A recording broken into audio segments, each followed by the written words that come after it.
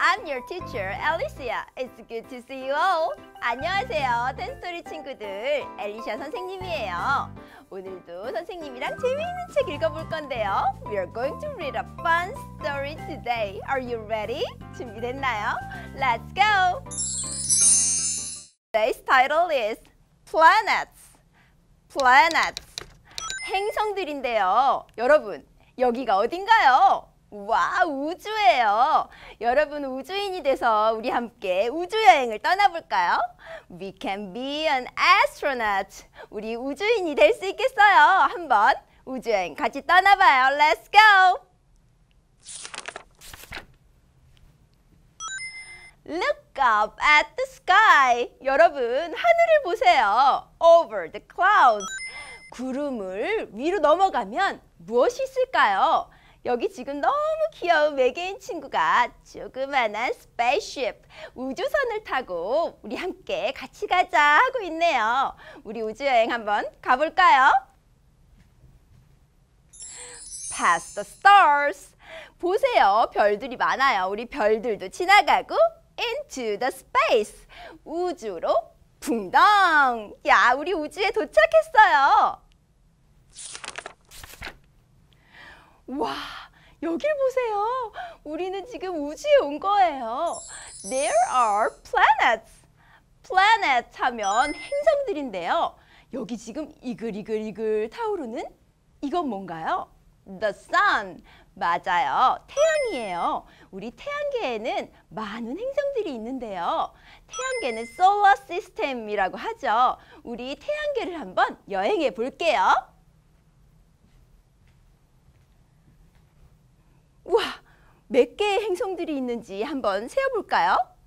1, 2, 3, 4, 5, 6, 7, 8. How many are they? 모두 몇 개예요? 8개. 우리 모두 한번 오늘 방문해 볼 거예요. Let's go! 와, 우리 지금 이렇게 줄을 서 있어요. 행성들이. The sun, from the sun. 우리 태양에서 1, 2, 3, 4, 5, 6, 7, and 8. 우리 아까 세어본 대로 8개의 planets, 행성들을 오늘 한번 가볼게요. 처음부터. Yes, they are 8. 모두 8개죠. There are 8 planets in the space. In the space, 우주에서. To be exact, 좀 더 자세히 얘기하자면 Solar System, in Solar System. 우리 태양계에서 모두 몇 개? Right, 8 planets.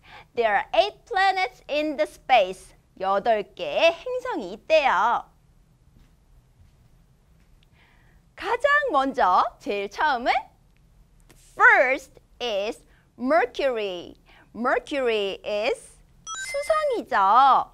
수성은 저렇게 둥근 모양인데요. 우리 행성들은 모두 it's round, 둥글죠. 가장 먼저, 그러니까 태양에서 가장 가까운 It is the closest planet from the sun.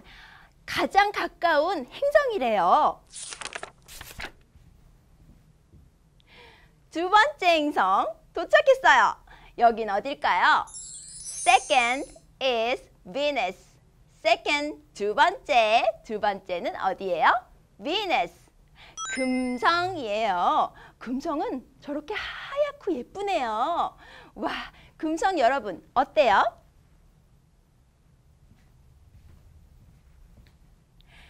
Third is the Earth. 어디서 많이 봤는데?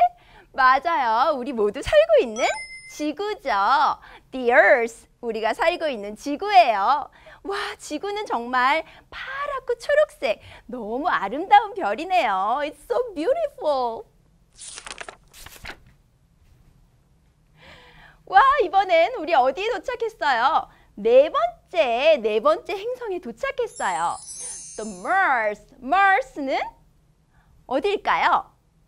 화성이에요. 우리 화성에 외계인이 살고 있을까요? 한번 찾아봐요. Mars is fourth. 네 번째 행성이네요. 여러분, 또 우리 여행을 떠나서 이번엔 어디에 왔어요? It's Jupiter.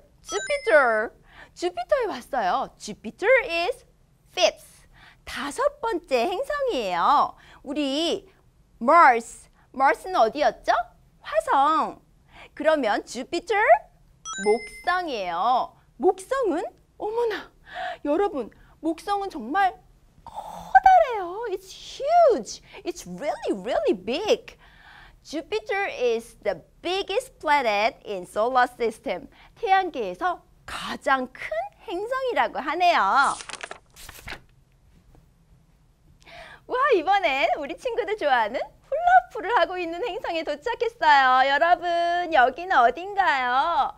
Saturn is sixth.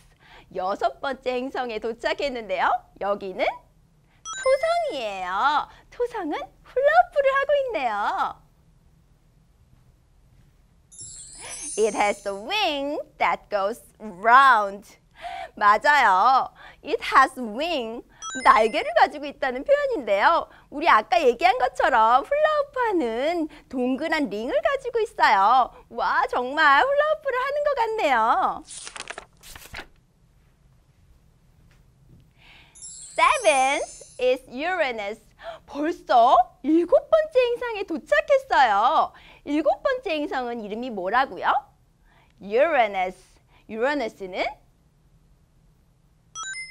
천왕성이에요. 맞아요. 천왕성에 도착했어요. 와, 천왕성은 정말 조용하게 느껴지는데요. 여러분, 우리 천왕성도 잘 관광해봐요. 와, 마지막에 Neptune is eighth. 우리 아까 플래닛이 모두 몇 개라고 했죠? 8 planets, 8개가 있다고 했지요.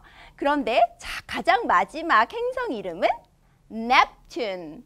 넵튠이에요. 넵튠은 한국말로 뭘까요? 해왕성이에요. 해왕성은 어때요? 바다가 많이 있는 것 같아요. 땅은 안 보이고 파란 바다 같은데요. 와, 정말 조용한 행성 같아요. 그러면 넵튠은 태양에서 가장 멀리 있는 행성이 되겠네요. 8 cute little planets go around the sun. Cute, 귀엽다고요? 8개의 귀여운 행성들이 go around, 뱅글뱅글 돌고 있어요. The sun, 태양 주위를요. 그렇게 귀엽지는 않을 것 같고요. 우리 지구도 정말 커다랗잖아요. 행성들도 정말 모두 다 커다랗죠. 그런데 태양에 비하면 정말 조그마긴 하네요. 우리가 살고 있는 태양계, 우리 우주여행 오늘 한번 해봤는데요. 어땠어요? 여러분도 우주에 대해서 관심이 많이 있나요? Are you interested in the space? 우리 친구들 중에서 우주인이 될 친구도 분명히 있을 거예요. 오늘 책 재미있었나요? 선생님이 다음에도 재미있는 책 가지고 다시 올게요. Until then, see you next time. Bye bye.